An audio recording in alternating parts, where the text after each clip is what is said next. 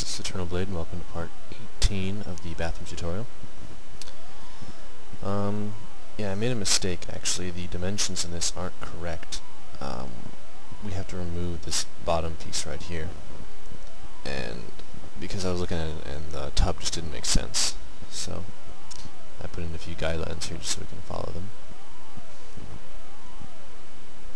So we're eventually just going to try to delete the back pieces. So to start off, let's select the large object and then select the back polygons and delete them. Actually, just undo that and press grow and then delete the rest of them. Then what you want to do is delete the other polygon remaining, and let's select the border of the remaining piece and cap it. Let me just pull that out. Cap. Then you're going to want to cap that as well. After that, you're going to want to go into edge mode and select these edges right here and connect them. One connection, bring the slide down to 0. Okay. And Control hit verts and scale them down so they're equal. Right, after that, you're going to want to go into the left-hand viewport and just drag them over so that they're equal to the other lines so that we can bridge them. Zoom in as close as you want and line them up just like that. Alright, F3, and then go back into perspective, polygons, select both polygons, and bridge. Set the top one too there. Bridge. Alright. I don't really like that line there, so let's delete that. Just try backspace in this line, make sure you get the vertices as well. Alright. Polygons, select them again. And then bridge. It looks pretty nice that time. Still have this one, but I don't think we really need it, so just click on it and then backspace. That fixes that problem. Alright. Next, let's move everything, so select the tub and the light and move them up just until they're touching the wall like we had them before. And then everything looks like it's in place. You can see that the scale is pretty good now. And we can delete this other little box we have right here too. Let's see what we want to do next. Let's work on the hinge. So go in your front viewport, Alt-V viewport background, and navigate to the hinge picture. Looks like that. Open, OK. And of course it didn't update because it never does the first time. So Alt-V. OK. And create a cylinder. And just kind of match it up. Bring it out. And then rotate it 90 degrees. Okay. Bring it down to match. 20 sides is probably pretty good. So convert it to an editable poly, just like the bottom verts, and drag them down so they're equal. Alright, and then select the interior lines, connect, and then so 1, 2, 3, 4. Good, 4 connections. Okay. Chamfer those connections ever so slightly, just so that we can do the extrude zone. Control click polygons, then press F2 to get the shaded polygons, and then deselect the rather large ones in the center because we don't need those. So let's go to perspective for a second, extrude, local normal, bring it in a bit. This will give us the imitation of hinges.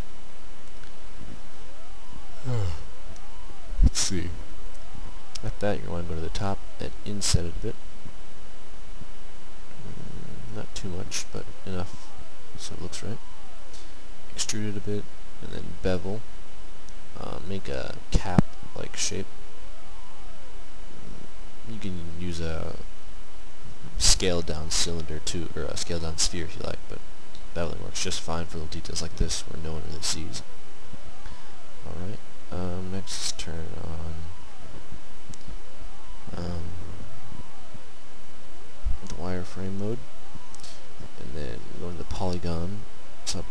section and click all these polygons right here. Alright, let's see. Just extrude it out a bit, and then extrude it a bit more. Okay, looks pretty good. Next what we're going to do is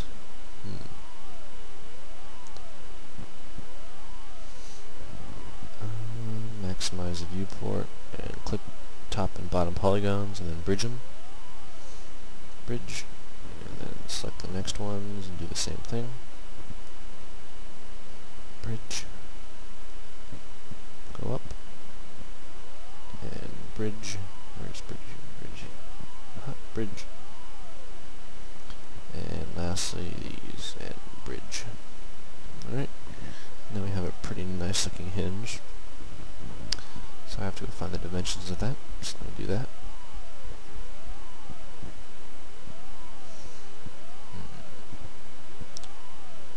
Alright, so the dimensions of this are, it is, I think, let's see here, 3.5 inches high. So just scale that down a bit and move it over to the box. Scale it down a bit more. Align it again. And scale it up just a tad. Alright, you can delete the box now. Delete. And name it Hinge. After that, unhide all.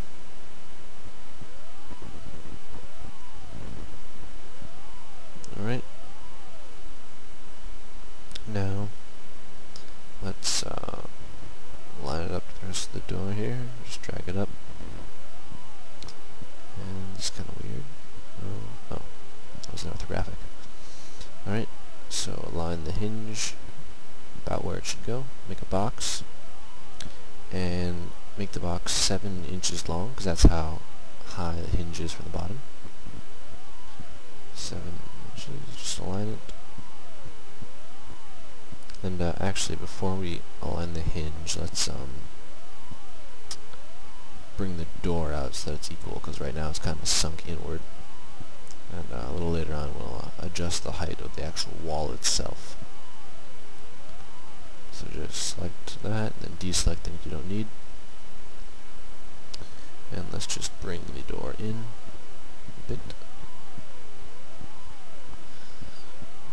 Looks pretty good.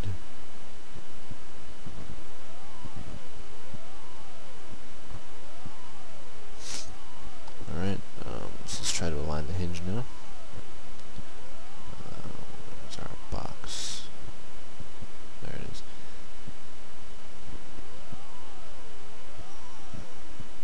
Alright, so drag the box out so you can see it. Then go in your left-hand viewport and press F3 to turn wireframe on so we can see the door. Line the hinge up so that it matches, and drag it over a bit. Perspective, F3. We're going to want to drag the hinge into the corner so that it works pretty nicely.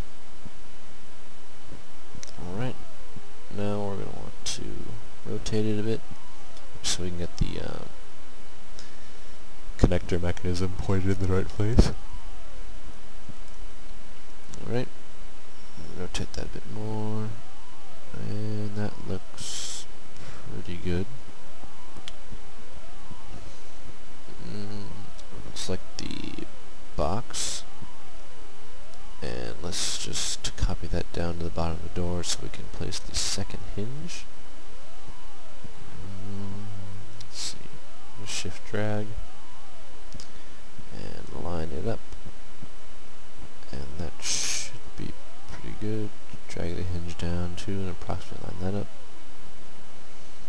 And F3, left hand view, just drag it down just a bit, and you can delete that bottom box now.